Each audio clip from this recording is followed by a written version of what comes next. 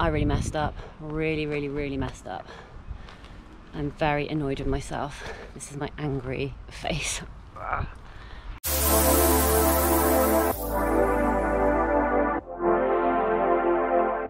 Okay, so it's 6:53 in the morning. It is Friday the 3rd of September. I've deflated my air mattress to get me moving, get me out of bed.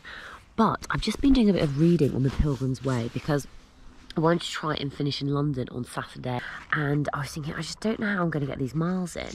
And I thought I was going to Rochester, and then I was looking at the picture of the map, and I was like, hold on. So this is the map. So this is Winchester. That goes all the way down to Canterbury. There's this 11A, Peters Village to Rochester, which is an added 4.5 miles.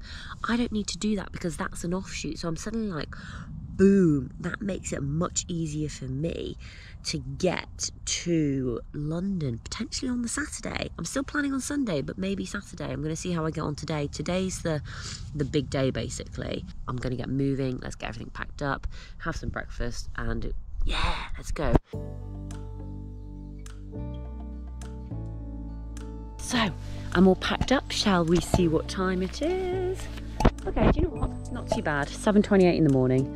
Okay, so leaving by 7:30. I'm pretty impressed. I'm heading towards Kemsing. The road is just behind this hedge, and then this is the path to the left of it. If you're following along by the guidebook, I'm currently on page 104, where it says stay on the grass until it rejoins the road. Opposite is White Beam Close. So I stayed on the grass, and then just opposite you can see the sign. So I'm walking on the road, but I can also see this footpath there, and I'm wondering if I should be walking on that footpath. Oh, sod it, I'm going to go off the footpath. We'll see where this takes us. Wrotham is where I'm headed, 2.5 miles down the road.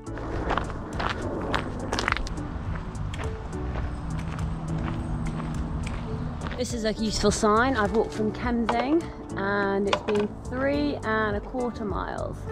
I'm just going to cross over this road on a diagonal and join the next path. Obviously stop, look and listen, and let's continue on. Pilgrims Way, and then we pass Butts Hill Cottage, and we carry along down here. I have finished stage 9 of the guidebook, Oxford to Wrotham. So basically it finishes here by the recycling point. Signpost here, so you can see the arrows for the North Downs Way. You can also see the acorn where it gives you directions to get to Borough Green and Wrotham Station. So all of the end stage points, if there is directions like to train stations, public transport, etc. If you're doing it section by section. So we are moving on to stage 10, Wrotham to Halling. I just scared them. Sorry, sheep. Oh.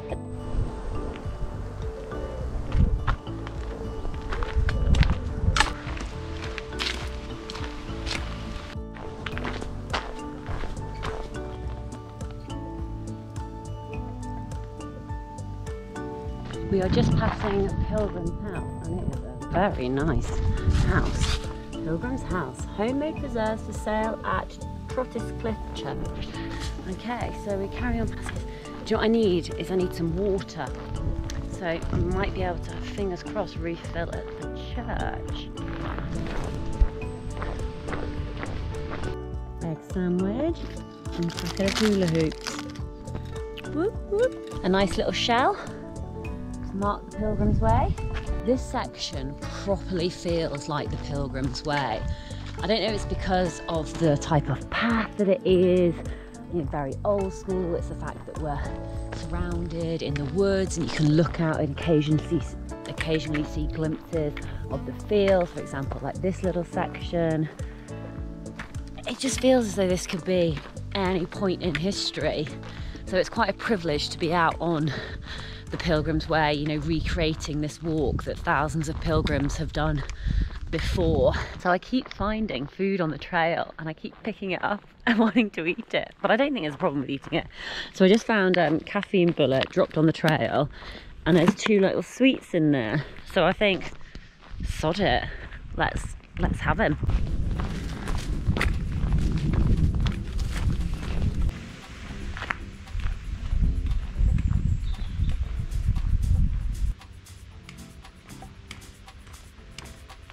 This is spectacular.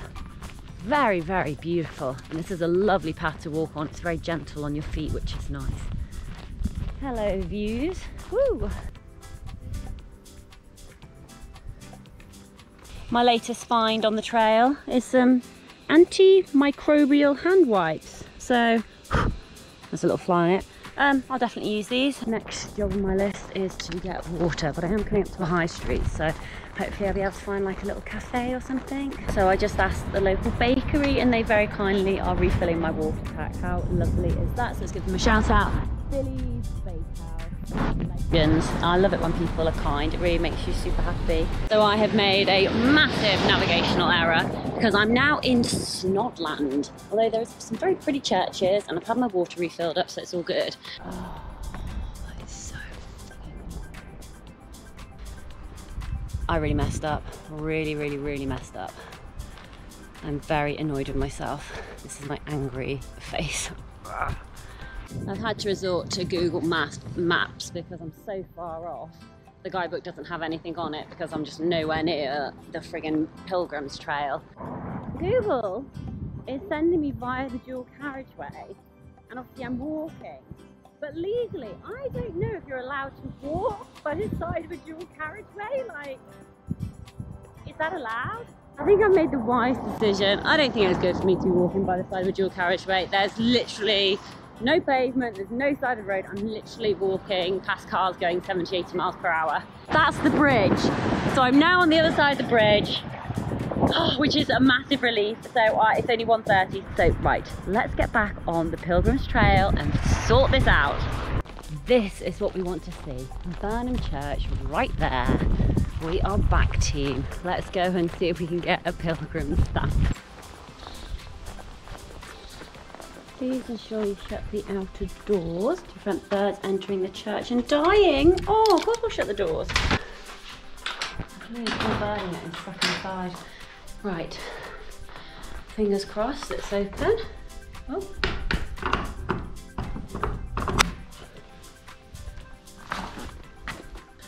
It's very cool in here.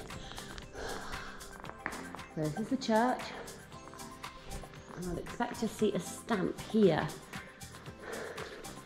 I don't think we're going to get a stamp. Gutted. I really thought I was going to get a stamp in here because it was open. Oh well, let's carry on.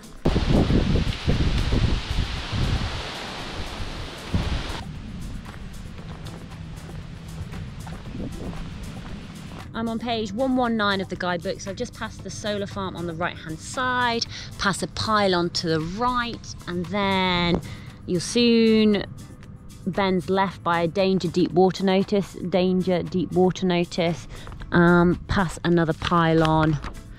Stay on the narrow single file path around sometimes flooded area. The path makes a sharp right turn before passing through a gateway by more low bollards. So carry on down that way, and it is about 1.25 miles to get to Aylesford. Woo!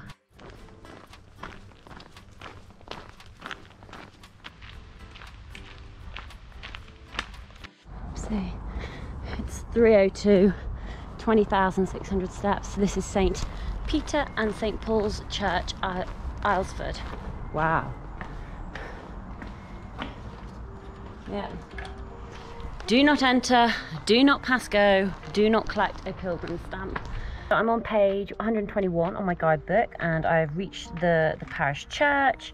So now I move on to stage 12. Walking up Mount Pleasant. We have got the mid-Victorian cottages on the left, and on the right a medieval stone doorway which has been moved from the church. Okay. So I just had quite a scary experience. I'm like walking through this farm, and there's 2 ladies with dogs. One of them has like a Rottweiler. I don't have anything against dogs, but because of my poles, which are like under my arm, the dog started going friggin' crazy, like really coming up to me, barking like crazy. And I was actually starting to get really upset. I've got tears in my eyes right now. And I had to say to the lady, I'm sorry, can you put your dog on a lead? Like, I'm really scared at the moment because I thought the dog was going to properly go for me. And she was just like, she didn't even apologise. Well, he's just being protective. It's like, I understand the dog is being protected, but you need to put him on the lead and control your friggin' dog. Oh, rant over. Anyway. My God, I get a little bit ranty sometimes, don't I?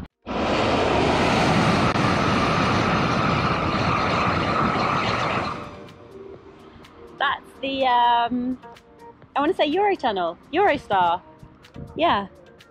The Channel Tunnel High Speed Railway.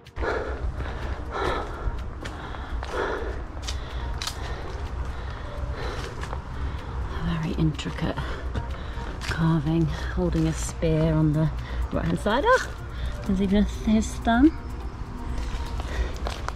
Yeah. Wayside carving near Whitehall stone, page 131 in the guide. Let's take a photo. 5:20 in the evening. The sun is behind me. Walking through all these very cool vineyards. Welcome to Boxley. Ta-da! And there's the church, just down there. I'm gonna make my way to the church to see if we can get a pilgrim stamp. Oh, this is a nice sign. Wherever you're from, wherever you're going, you're welcome here. Oh, that's so cute. Well, let's go. Obviously not welcome today. Right. So another failure by me. Okay, let's go sit on a bench. Oh, the bench right there, and reread my guide and see where to next.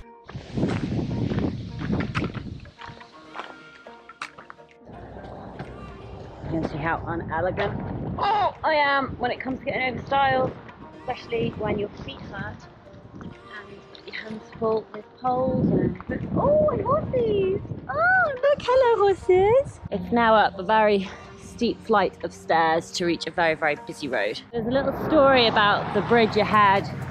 The bridge ahead is called Jade's Crossing, and the footbridge was opened in 2002, and it's named after Jade Hobbs, who with her grandmother was killed crossing the road in 2000. Oh God, isn't that awful? Oh, it's just so sad when you hear stories like that. People lost their lives, and they campaigned for over 20 years to get this bridge built. Like, it should just be an automatic, shouldn't it?